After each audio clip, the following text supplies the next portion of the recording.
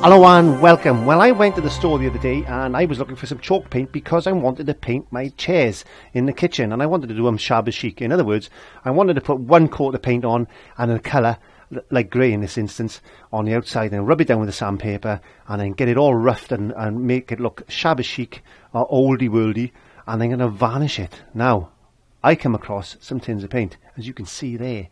And when I picked them up, they were really heavy. And I thought, what is in this?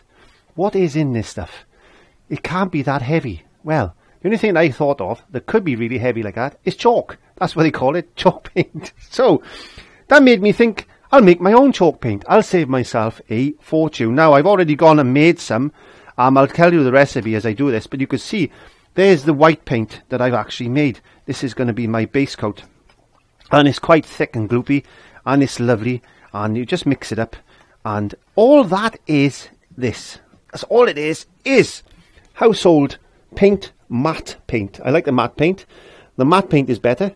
It's because it's got less vinyl in it, and there's less latex in it. And, oh, that's heavy. And that's quite cheap. I use that for making gessos. Yes, so this is the stuff. So I put 400 grams of that, 400 grams on my little scales here, of white household emulsion paint in there.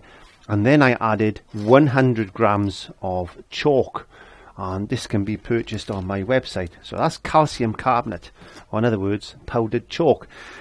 It can be passed through a sieve, or it can just be bunged in there like I just did, and it works really well. And I'll put a couple of pictures of my chair. There, look, that's one of the chairs I've painted. So I thought, oh, well, I'm not going to stop there. I thought I'm going to make some grey as well. Now, this is very expensive stuff. So all I've done there is I got a tin of grey paint. Where did I put that tin of grey paint? Clive, where did you put that tin of grey paint? There it is. So I went and bought some of this stuff. Again, Chic Shadow by Dulux. Oh, this is silk. Now, I wanted a bit of shine to it, a little bit more vigor then. I wanted to just have a little shine to it. But will the chalk actually take that away? No, because you should be able to see this. You should be able to see the shine in there. There we are. It's just like it's a little bit more latex in there, I think. So I added some chalk. Same again, 400 grams of paint to 100 grams on my scales of chalk, and that works really well, and I've saved myself so much money. That's all you need to do, is make chalk paint.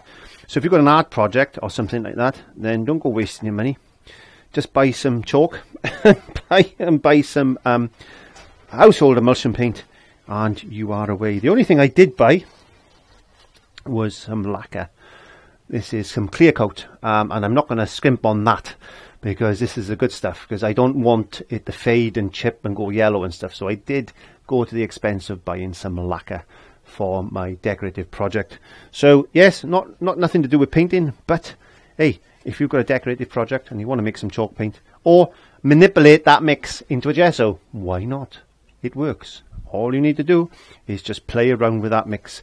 And there's another video there that I made regarding my gesso mixtures, so have a look and see what you can do. Play and save some money. That's what I suggest. Anyway, have a nice day. I'll see you in the studio for another lesson where we can paint away the stress of everyday life here in Wales. I'll see you then. Bye.